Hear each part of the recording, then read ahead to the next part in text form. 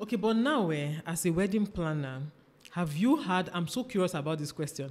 Have you planned any wedding that 2 years later, 3 years later, they called you and said, or you found out that they were no longer together? Has it ever happened to you? Are you serious? How did you feel when it happened? I mean, it's not like sad it's your... now. You might not know, because me, I'm the kind of person that even if my friend, you probably have to really tell me that probably something like pregnancy, you're pregnant before I will know. Or I'm actually the last friend to know when people are dating. I'm just up there. So if I finally get to hear, I don't know how to bring approach it up. Yeah, I don't know how to approach it. Even if somebody, God forbid, loses somebody, I'm the kind of friend that will just sit beside you. I won't say anything. I just want to be there. I don't know what to say. So usually it's a tough one to know what to say. But the first one hit me very hard because, of course, everybody wants weddings that they plan to prosper and do everything. But the first one really hit me so bad. When it happened, did you look back and say, okay, maybe I saw the signs? Were there... There were no signs. There were no signs. That me, I will see. Because if finally you look at us, you'll be like, will I even see anything love kind of sign? It has to be an aggressive sign. But looking back, me personally, no, there were no signs. Friends who say there were signs because they were closer to them on a personal level. But me, from a client's point of view, there were no signs that were just like raging signs. No, everything was super perfect. If I would even use the word super perfect, that was one of the best events I had done. That was one of the events I enjoyed doing. I loved the people. I still speak with the lady till tomorrow. So, it's just painful. Sure, you always say a lot of your brides are your friends now. Yeah, most of, like 50%. I don't know who are the friends, because most times you're planning your wedding for like a year plus, and we are talking almost every day. At that point, we are friends. Yes, so you find that some people are really, really nice. They call you, they check on you, what's up. Not just beyond planning. They know everything that is going on with you, and then we talk with them, we encourage each other, and we just continue the friendship. So it's sad though. It's sad, but I think I'm when we gather and speak about this kind of thing, I think I don't get as much of those news for my events, because most times I tell them like, I pray, I'm a spiritual person, so there are some events if I don't take. But some people are like, it's not manner. You know, some other vendors that probably do maybe more weddings are like, the one I just did 3 months is done. This one 5 months is done. This one I just... And I'm like, wait. You said what? You know? Other people are so used to it. What do you think, or what have you been hearing? Let me not even just say what you think. What have you been hearing that is causing most of these divorces? Nothing serious. From what I hear. Like, unless they don't want to speak, because most times they don't want to speak. But it's just irreconcilable difference. You just feel irreconcilable difference. Sometimes they will not, if it's that serious, I think hardly would you hear something like domestic violence that probably wasn't there. If it's 3 months, I mean, it was there throughout your dating. Family issues might also be one, like heavy duty family interference, such that both families are trading words that someone cannot take back. Yes, it's getting heated, and it's like, you take your smelling daughter, you take your useless son, you take your jigget. And at that point, even if the both of you walk out, your family is already done. So there's no point, there's no happy home like that. So most times that too. But then irreconcilable difference. Some of them know that they are not really compatible. They just want the wedding, and then when it's done, finances.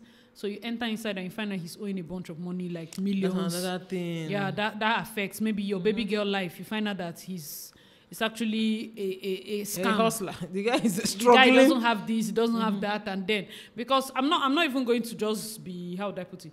I'm not going to just specify or call out a particular region, but mostly Lagos. They have more weddings, so we hear more stories from there. And then the reason we hear more stories from them is because the weddings there, usually the budgets from the kind of weddings I do, the budgets are really high. So yes, when those big budget weddings crash, everybody's like, what? How? Yeah, so it's a lot. And it affects both bride and groom very much, because you don't want to see the bride that did the wedding that you ate 6 times in a club.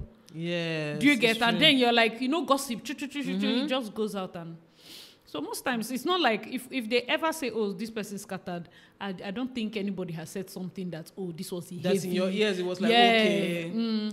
Maybe they just don't want to disclose. Yeah, maybe they just don't want But to do you disclose. feel that these days people have low tolerance for marriage like they used to have before? Like now, I feel like people are more like, I mean, with women being empowered these days, everybody has their own money, everybody's doing well. In fact, a lot of women are doing better than men these days. True. A lot of men are faking it till they make it, while the women are actually making it.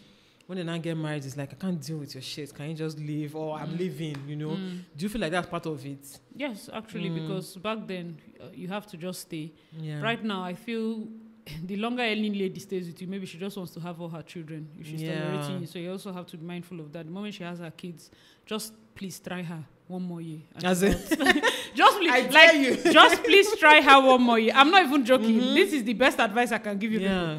Just please try. She might be there tolerating like the worst of bullshit. She has her first child. She has a second. Some people don't want to have kids in different places. They just want one father. However useless he is. Just one. Let all of them be siblings, like from one dad, and she'll move. So some people they don't want to go about and say, okay, I use a surrogate or I use donor sperm. I will enter a marriage I know that doesn't have head and tail. I will enter a marriage with someone I know I cannot respect. You understand? Women, yes, they make money, but they are better in managing. And then some men still, you want a modern wife with a traditional mindset. Yes, that's one big mistake. I mean, you cannot pick one. You can't have it, Even women too that want modern husbands with traditional. Come on. It's clashing. Because if you want I want my wife to be empowered to have this, to bring XYZ to the table, but I also want her to wake up in the morning and fry egg and bathe me and put water lunch. And bring lunch. And come on. It's going to be conflicting. Choose one. So then we have people that are making so much money. At that point, they want to outsource those things, and then you're feeling neglected. Neglected is true. When you can just pick it up by yourself. Exactly. You know, I find that most of the reasons why people are scattering is just low tolerance, and then there are some things that, friends. You might be working in your marriage until you go and bring friends inside, and they'll be like, you're the one carrying your plate by yourself. It might just be side comments. And then all of a sudden, you start looking at it like, truly, your wife is just pressing phone and gisting with you.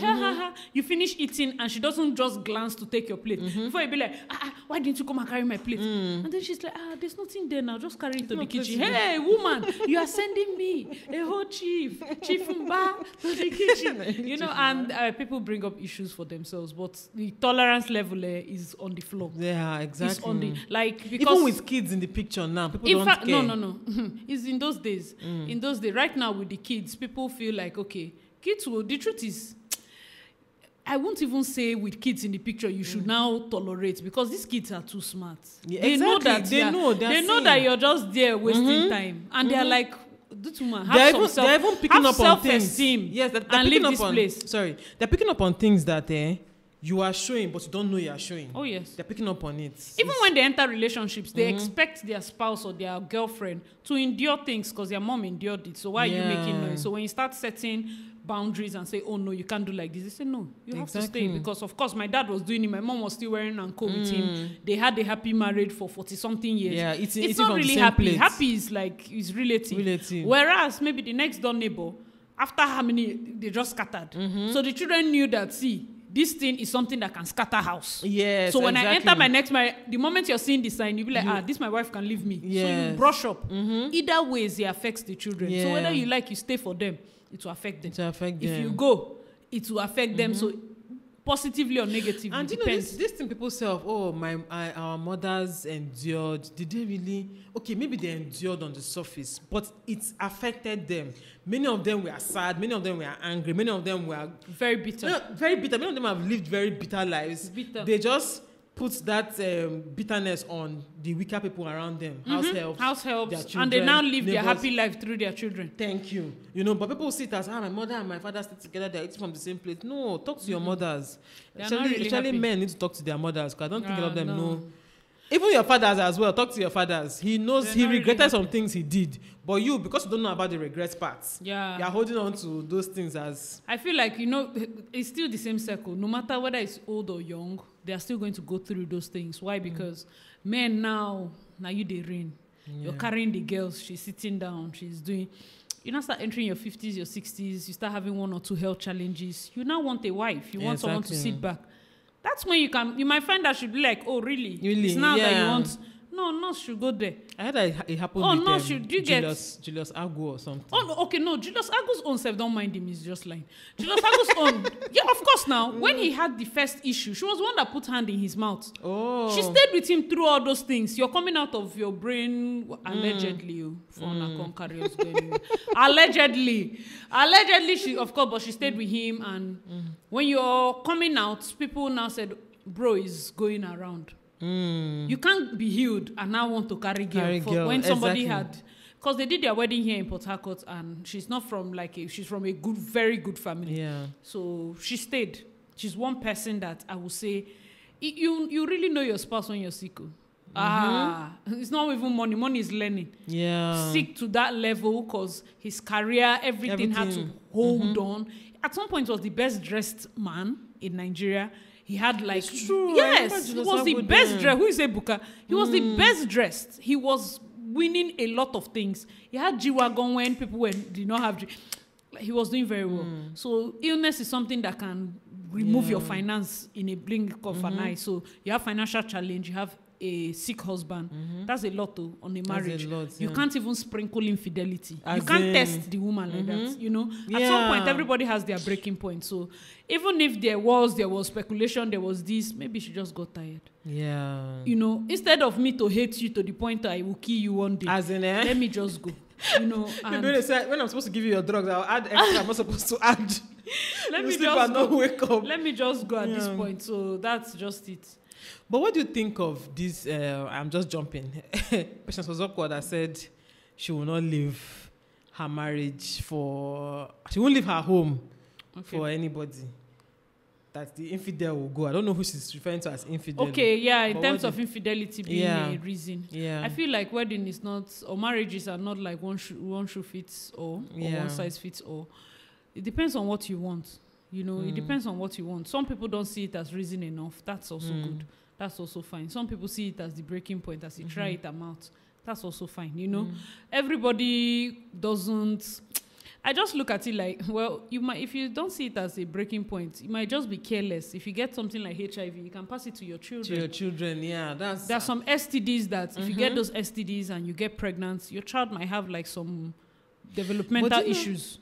Yeah, it's bad. Yeah, do you know one thing I even think happens with older people now? A lot of them are not even being intimate with their husbands anymore. So it's like whatever. It's like roommates. Yeah, they don't care. They have their own rooms. They are separate. They don't care. They just want you to eat your food. To be happy. Yeah, do what you want to carry ghetto. Just carry and don't bring her to my home. Just don't bring her to my home. Do that thing you're doing. Do it there. And then when we go for occasions, you see the guy comes with the lady, but then comes with his side chicks and.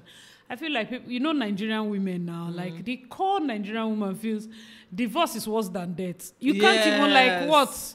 Am I a widow? What do you mean? When my husband is alive, we know that feeling of, I don't blame them. It's the way the society is tailored. And then it doesn't favor a single mother so much. It's true. When you come out, what are you doing with the children? Yeah. That's the first thing. A single father can remarry. He can marry somebody that just came out from university. But it's so tough, especially for mothers. Sorry, let me divert a bit. Peter, is it Peter or Paul? Which one is dating that? It's fine Paul. Girl? It's Paul. Please, what is happening in that place? See, I'm asking like as if Paul, as if I'm his younger cousin. Paul is out to pepper us. I always tell my friend, I say, see, this relationship will favor us one way or the other. As in, he will sing. If he break her heart, he will sing. If they're in love, he will sing. So it will favor me. The day she leave him, he will sing very good album. Yeah. Because I don't think he's inspired again. He needs to sing. No, but the thing with Paul, I feel the moment Paul started disrespecting Peter's wife, I knew he wasn't treating his wife well. Right. You cannot fake that level of disregard for a woman. You can't fake it.